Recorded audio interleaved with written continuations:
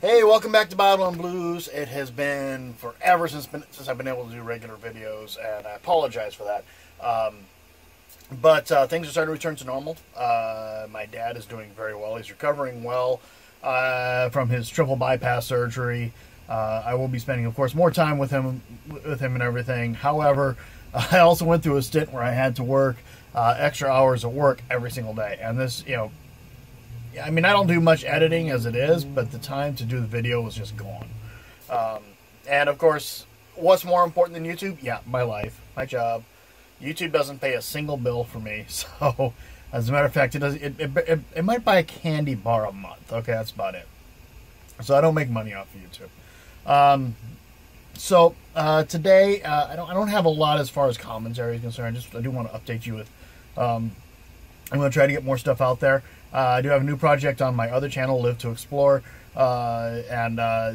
related to that is a challenge between my son and I on my little itsy bitsy teeny tiny channel and his brand new fledgling channel.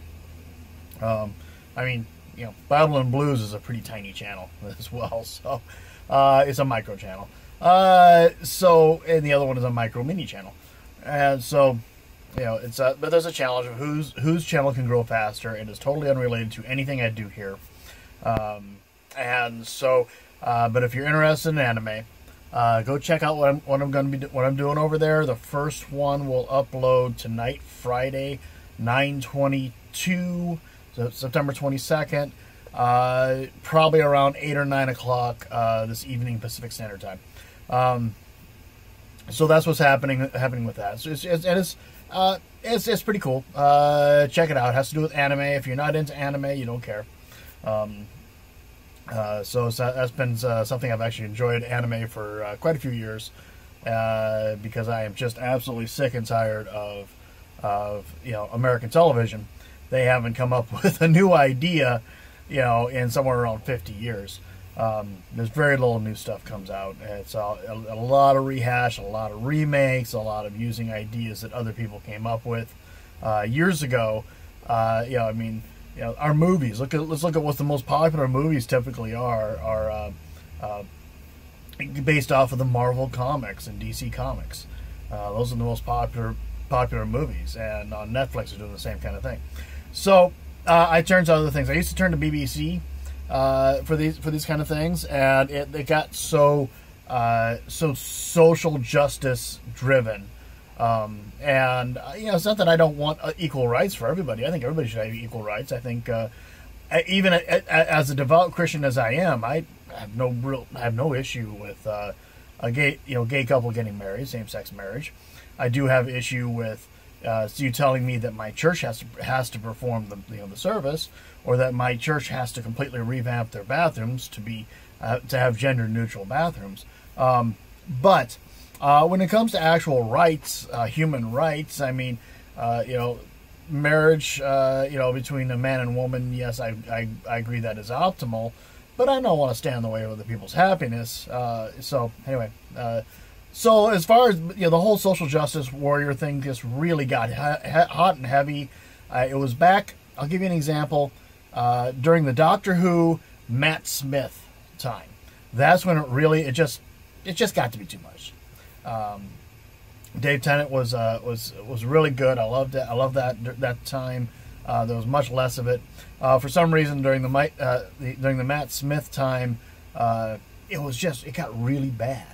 And so I just stopped watching. It's been years since I've watched much of any Doctor Who. I'm way behind on it.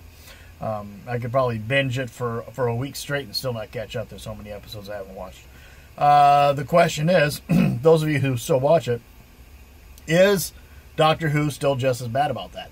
They have a whole new Doctor. Seems to be a much more callous individual from what I've heard. The couple of episodes that I've watched, he seems to be more callous, less understanding of people in general. So beyond that, that's just kind of my thing. So that's why I watch quite a bit of anime. I think their stories are totally different than what I see on American television. Their point of view is different, so go check that out. It's over on Live to Explore, LIV, the number 2, XPLORE is the name of that channel. I'll throw a link to it at the bottom later on when I can do a proper editing on this. So after I get home. So, but anyway, we're going to do Proverbs 4 because I haven't read the Bible in so long. Oh, by the way, all of you who who are concerned for my, prayed for my dad, I really do appreciate it. He is doing so much better. He has a long ways to go still, and it's going to be, another month or more before he can drive, before he's released to drive. But it's okay. He's doing much better. This is all normal stuff for having triple bypass surgery. I'm not even going to mention the atheist because if I don't mention atheism in the title and everything, they don't show up. Typically, it's a very rare time that they'll show up. If I don't mention atheism, I get like 10 views on a video. If I mention atheists, I'll get 60 to 150 to 203, whatever it is. For some reason, they just come flocking. So I'm not going to mention this time because it's just kind of I need to come back to my core. My core is God. My core is Jesus. And so we're going to read Proverbs 4. Wisdom is supreme. Listen, my sons, to a father's instruction. Pay attention and gain understanding. I give you sound learning, so do not forsake my teaching. When I was a boy in my father's house, still tender, and an only child of my mother, he taught me and said, lay hold of my words with all of your heart. Keep my commands, and you will live. Get wisdom, get understanding. Do not forget my words or swerve from them. Do not forsake wisdom, and she will protect you. Love her, and she will watch over you. Wisdom is supreme, therefore get wisdom. Though it cost all you have, get understanding. Esteem her, and she will exalt you. Embrace her, and she will honor you. She will set a garland of grace on your head and present you with a crown of splendor. Listen, my son, accept what I say, and the years of your life will be many. I guide you in the way of wisdom and lead you along straight paths. When you walk, your steps will not be hampered. When you run, you will not stumble. Hold on to instruction. Do not let it go. Guard it well, for it is your life. Do not set foot on the path of the wicked, or walk in the way of evil men. Avoid it. Do not travel on it. Turn from it and go your own way. For they cannot sleep till they do evil. They are robbed of slumber till they make someone fall. They eat the bread of wickedness and drink the wine of violence. The path of the righteous is like the first gleam of dawn, shining ever brighter till the full light of day. But the way of the wicked is like deep darkness. They do not know what makes them stumble. My son, pay attention to what I say. Listen closely to my words. Do not let them out of your sight. Keep them within your heart, for they are life to those who find them, and health to a man's whole body. For it is the wellspring of life. Above all else, guard your heart, for it is the wellspring of life. Put away perversity from your mouth. Keep corrupt talk far from your lips. Let your eyes look straight ahead. Fix your gaze directly before you. Make level paths for your feet, and take only ways that are firm. Do not swerve to the right or the left. Keep your foot from evil. Here is reading of the Lord. Thanks be to God.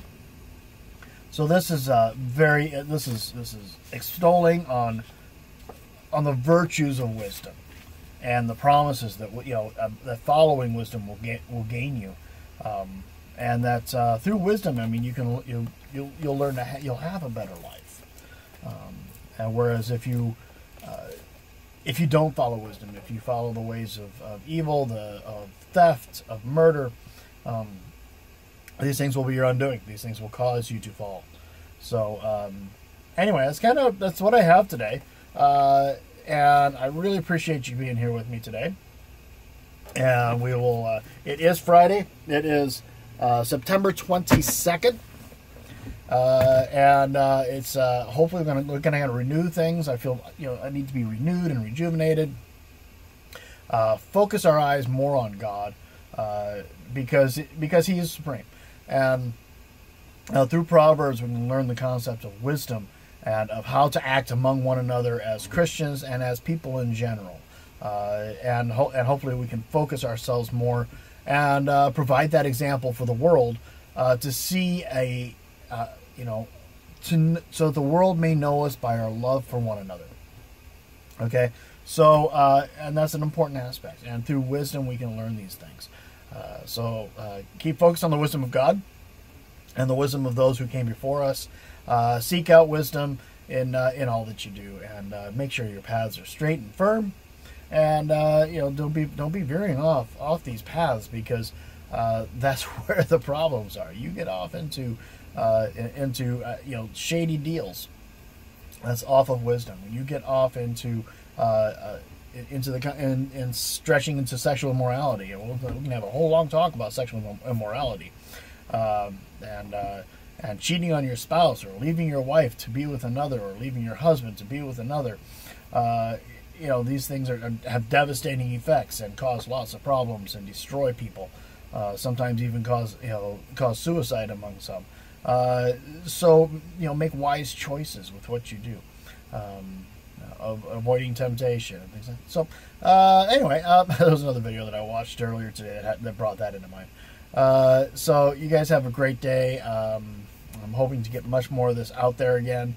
Get back on track, and once I get myself refocused, we'll get back onto talking to the atheists again. For right now, let's cocoon up a little bit and refocus our thoughts on God, and get back into His wisdom. Amen. God bless.